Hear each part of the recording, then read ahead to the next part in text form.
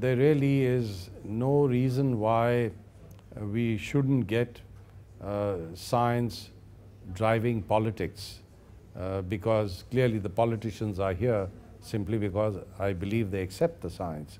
I'm not too sure whether they are aiming at a particular temperature goal because there is a lot of discussion on whether it should be 2 degrees or 1.5 degrees that should be the allowable increase in temperature that the world should target. There are some parts of the world which even with 1.5 degrees Celsius would suffer a great deal of hardship and impacts that clearly would be very disruptive of their normal way of life, of their ability to pursue livelihoods and what represents at least a decent or stable form of existence.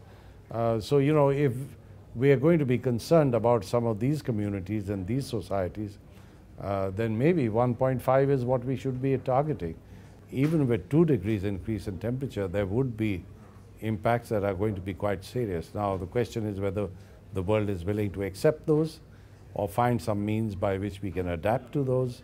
And therefore, I think what we should get over here is a package deal that not only looks at emissions reduction, but also the finances that would be pledged to help those countries that are really vulnerable and that would be the worst hit with the impacts of climate change. I don't think those leaked emails have had any impact at all in terms of affecting the credibility of the IPCC and the scientific community at large.